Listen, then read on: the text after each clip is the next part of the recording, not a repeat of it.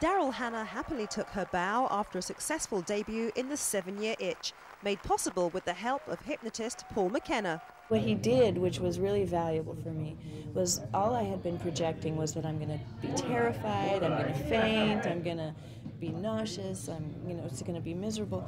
And he helped me replace those projections with doing some creative visualization of positive things.